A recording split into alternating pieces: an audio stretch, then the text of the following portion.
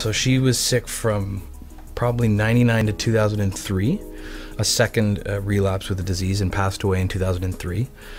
And about 6 months after that, I started experiencing what I thought were physical ailments. I was having dizziness, and I thought I had the flu all the time, and I spent probably 2-3 weeks basically in bed. I was afraid to even acknowledge it, I wouldn't have even, frankly, once we did diagnose it, I certainly wasn't sharing it with people. And it was a huge obstacle for me, and one that makes the depression and anxiety worse. The shame, the guilt, and then you start becoming panicky about being panicked. And well, when you can talk to people about it, you just say it is what it is. I'm feeling a little panicky, or I'm feeling a little down, and then you talk it out, and you don't have that extra layer of I guess, the stigma. Thankfully, I had Alex, who suggested to me early in the process that this could be something that I may need to talk to a psychiatrist about, and not my GP. If you know Gord, you know that he's really, really gregarious and outgoing, and he's very social, loves to go out, loves to hang out with friends. So he started having trouble sleeping, and he'd wake up early in the morning, go to work really early.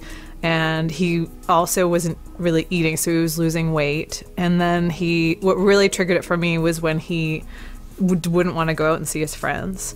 When it first, like the onset of his depression, it was definitely triggered by his mom's death, because he'd never displayed any symptoms before then. I encouraged him to go see someone, to talk to someone like a therapist, but I think at that point he was still a bit resistant and saw depression or mental illness maybe as a bit of a weakness, and didn't want to almost admit that it could be happening to him. And then I was at one of the breakfasts where you guys had done the videos, and there was a mother whose daughter had had shock therapy, and I think she had tried to commit suicide or had suicidal thoughts. And I remember the mother said, you're only ever as happy as your saddest child. And that sort of made me think, I have children, and with Gord having the depression, it could easily be one of my children could have it. And if something could be done to help it, help people recognize the problem and treat it early, so it doesn't end up, with 13-year-olds committing suicide and things like that, it would be nice. I think there was something kind of ingrained in me that needed to be shattered, and watching Alex suffer through what I was going through, ultimately I think shattered that and said, we got to look at everything.